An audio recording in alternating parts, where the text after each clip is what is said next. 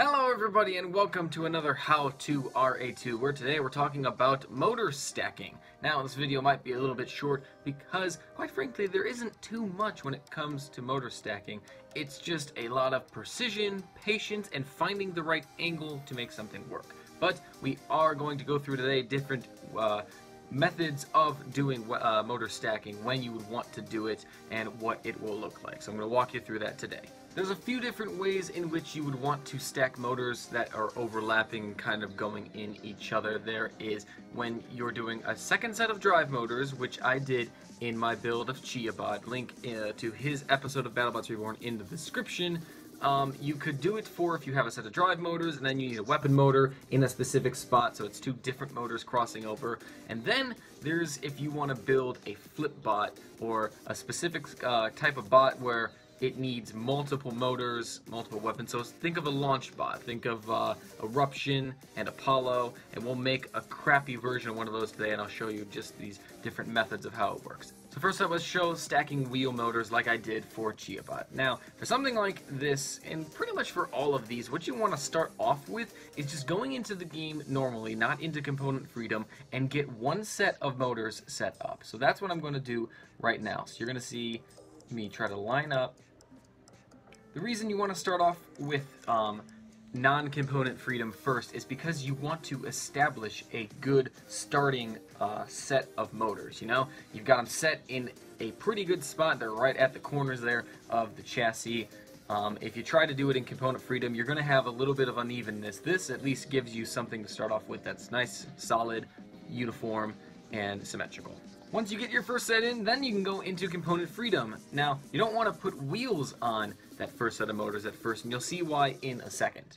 Alright, so we're back in, and now we are going to apply the second set of motors. Now, when you get to a certain point, you're going to see that motor went all over the place, trying to go to different attach points on the motor that's previously there. So this is what I mean when I say you really gotta do different angles and stuff.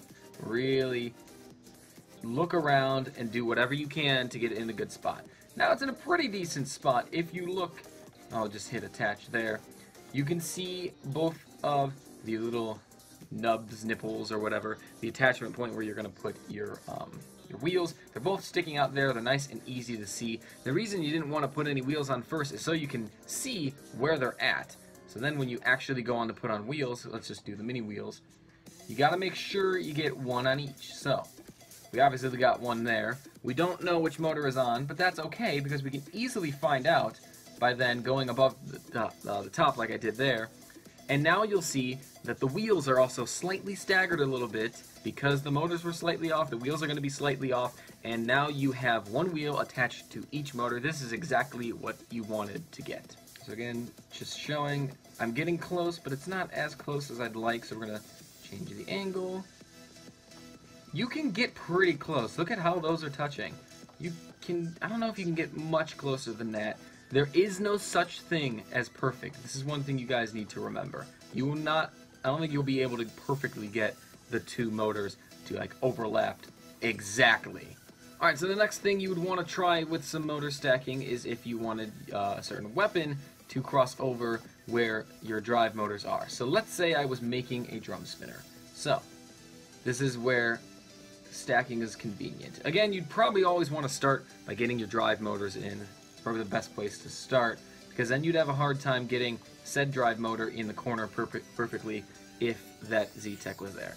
But there you go. It's pretty easy when you have two different motors to be able to stack because, I mean, there's different attachment points at different, they're not all center to the motor, so like, see how to the left that green point is there. It's not center in the motor. So now we'll get into if you were trying to make a flipper robot. So it's pretty similar again, where if you wanted to put one, maybe two motors to start off with, not in component freedom, it gives you a good spot to start off on. And then it's the same thing. You just find the right angle, make sure everything's lined up well. If that's where you want it, there you go.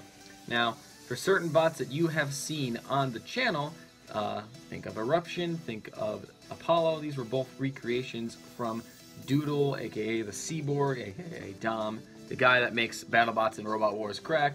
If you still don't know what I'm talking about, who I'm talking about, what he likes to do is pretty much 4 motors for a bot, and you're gonna see how much time it takes to line it up well. Just look at all the times that motor is trying to connect. But there you go, look at that. That is close. Okay, it's a little bit behind the motor I just put in. No, it's a little bit ahead. It's this one. I'm sorry. But still, they're so close that don't be picky.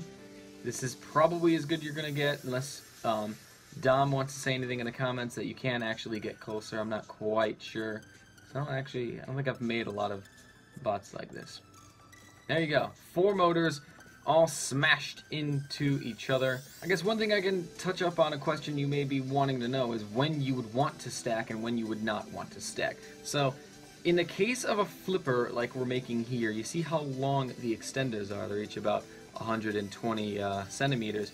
And what we're doing with this is, when you have a bot, a flipper specifically, where the motors start in the back here, and the weight of your opponent will be so far away from the pivot point of the flipper, not only do you want some weight ballast in the back, some counterweights, but by having extra flippers, it gives it that extra little power. Because think, if the end of my finger is the flipper, all the weight's here, and this is the pivot point, my knuckle, that's a lot of strain on a very long piece. It's just not going to work. That's why those shorter flippers, think of Emergency, they're only like 20 or 40 centimeters, the little extenders, from where the end of his flipper is to the actual motor. That's why he is so good, because it's a short distance, so the motor isn't straining as much.